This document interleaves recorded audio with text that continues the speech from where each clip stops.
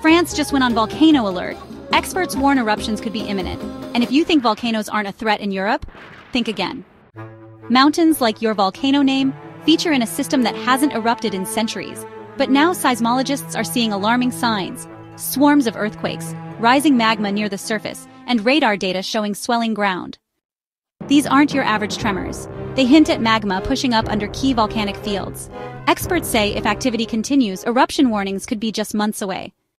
Pause right here. If you love gripping real-time science stories that keep you on edge, subscribe and hit that bell. We bring you the latest discoveries shaping our planet's future. And yes, this one's a big one. Now back to the facts. Researchers are tracking 3 towns inside the volcanic risk zone. Evacuation routes are being reviewed, emergency services are preparing, and public alerts are in planning. It's not panic, but it's real. Volcanic history in France shows long dormant periods, followed by sudden eruptions.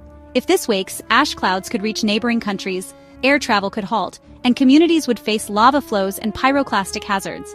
This isn't just local drama, it's a European-wide concern. Want the full breakdown with eruption timelines, risk zones, and expert predictions? The full article link is in the first comment. Check it out.